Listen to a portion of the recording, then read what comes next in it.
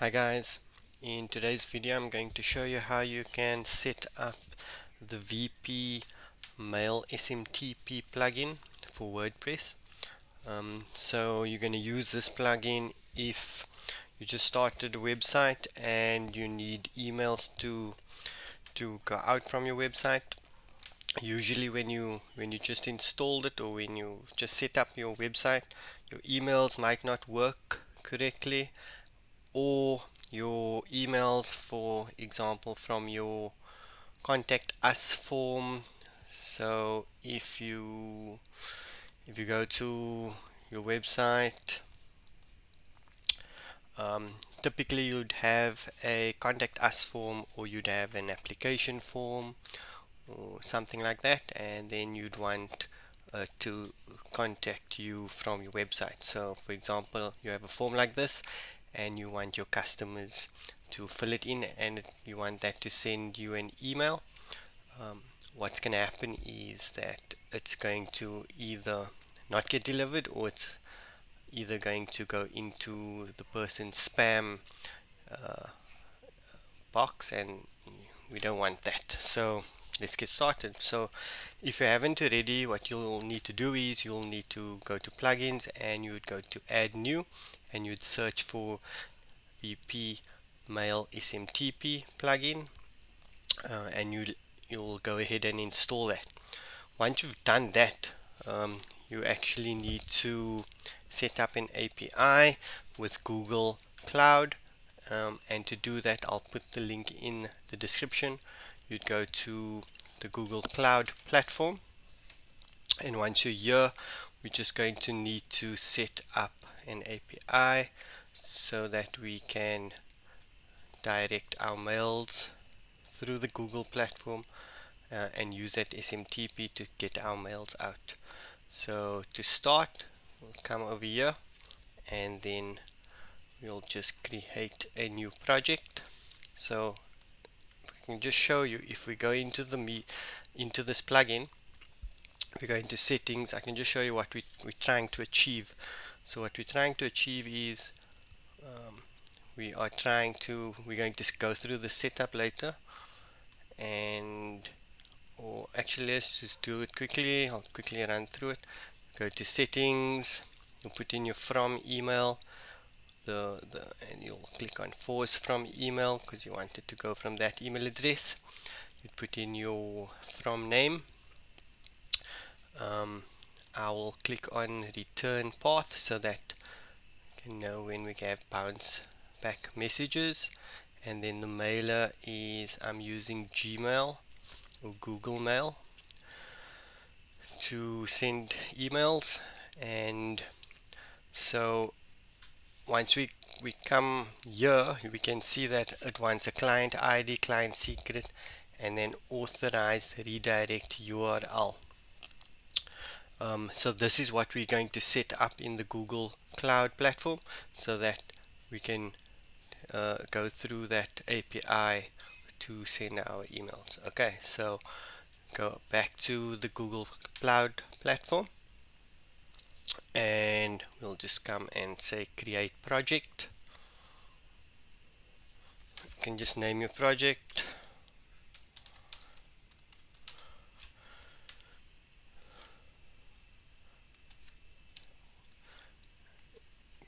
Just say, I can just leave that, it's fine.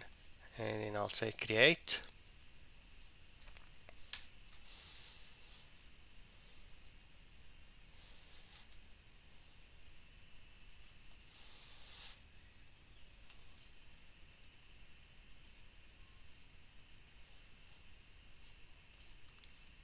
Once that's created, I'm going to go over to APIs and services. Enabled APIs and services. Go to, sorry, let's go back. I'm just going to go to credentials.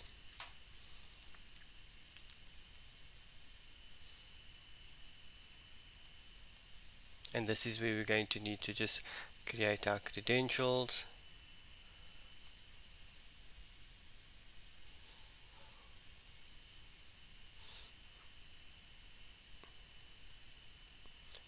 create an OAuth client ID. Click on that.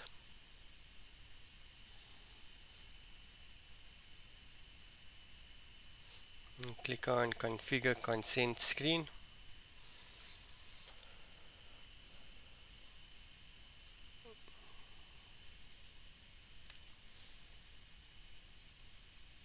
And then we're going to click on external and click on create.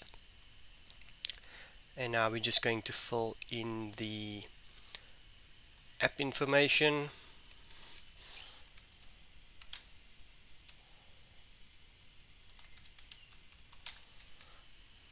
We're going to fill in our email address.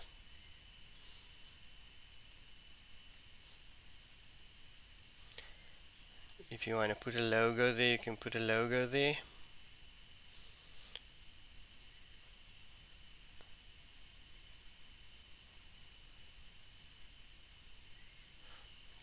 Skip that.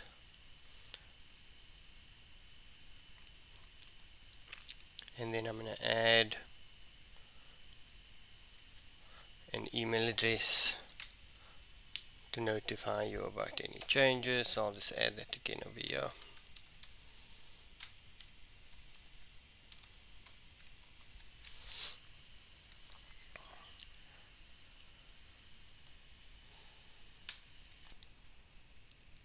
And then what we're also going to want to do is we're going to want to add our authorized domain, which is the website URL. Sorry about that. And I'm just going to copy that. Copy that. Go back and we'll just paste it over here. Just make sure that you have the correct HTTPS. And you have that. So now we can just click on save and continue.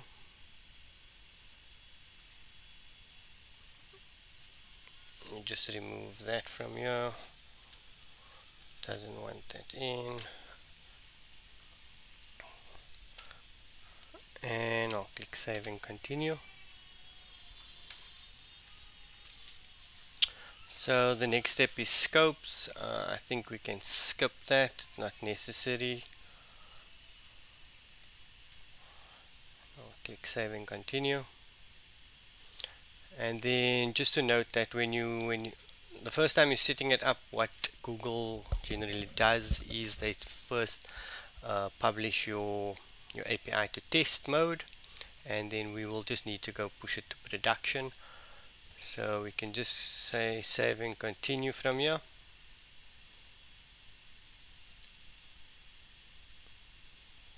And then it comes to this page over here. We can just run through it and make sure that we have everything in, everything's correct, and we can say that's right, and then that's set up. We can go back to dashboard, and then what we're going to want to do is we're going to want to publish that app. So let's click on publish and push it to production.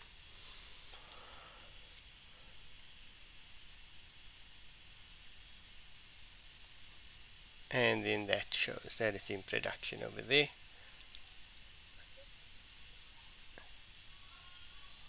Great.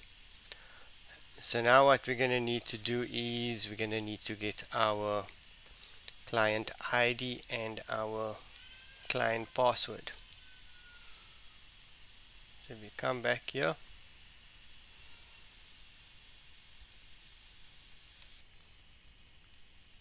Okay, so now what we're going to want to do is we're going to want to create some credentials. Come over here, click on create credentials, click on OAuth client ID, click on the web type. We're going to say web application. You can just leave it as default as web client 1. And now we're going to authorize our JavaScripts for use from a browser and authorize redirect URLs. So we're going to come over here and we're going to click on add URL, and we're just going to want to copy and paste the URL that it's going to be sending from.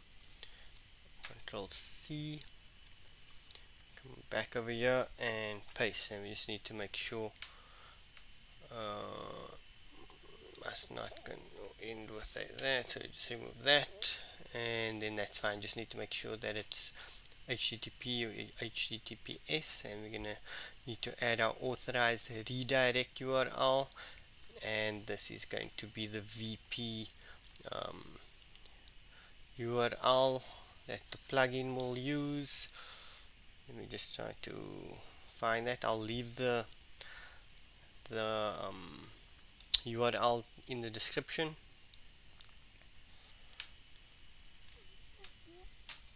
And that's it over there, and we can click on create.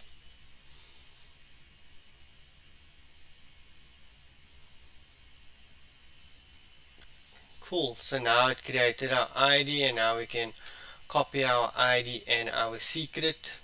Copy my ID, and I'm going to go back and I'm going to paste it over here, and then I'm going to go back and copy the secret password, and I'm going to go back and I'm going to paste it over here, and I'm going to come down over here and I'm going to click on save settings. So the settings were saved successfully, and we're going to come back down here, and now we're going to say allow plugin to send emails using your Google account. We're going to click on that, and it's going to ask us to go to our Google account, and then it's going to ask us to allow the plugin to be able to send on our behalf, and we're going to click on allow.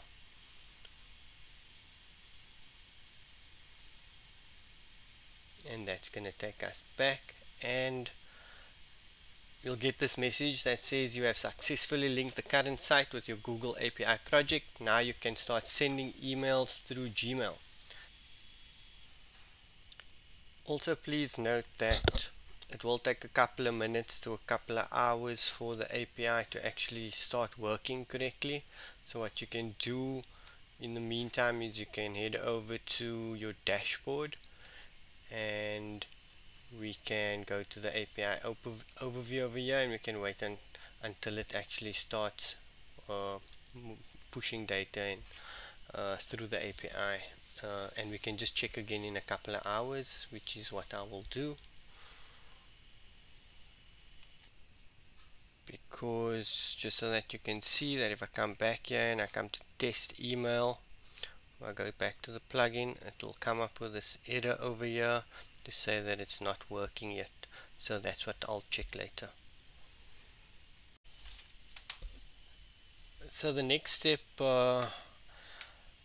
was I actually forgot to, what we actually need to do if it doesn't want to send, I didn't need to do this before, but I see it's changed now, is we need to go activate the Gmail app within the cloud server. So if we come over here, so if your emails wasn't sending after configuring it like that, all we need to do is then come to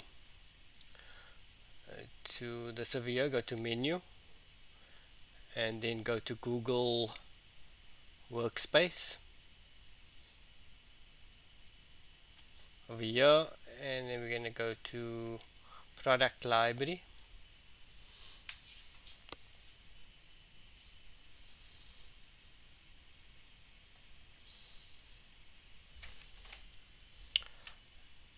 and then once we're here, let's go to product library over here, and then we're going to scroll all the way down to Gmail API. We're going to click on that, and then we're going to click on enable.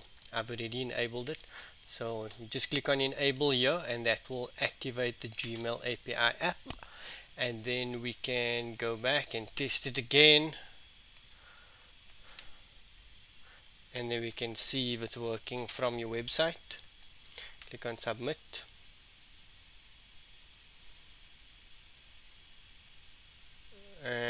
can come in here and it's there.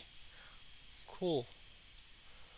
So yeah, that's how you do it. You can come over here also if you want, and you can come test it over here.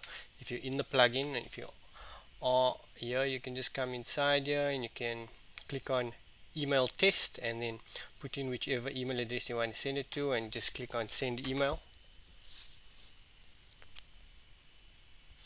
and that will send that. Obviously it's going to tell you still need to set up your SPF and DKIM and DMARC. I do have videos on how to set that up as well. Thank you for watching. Bye.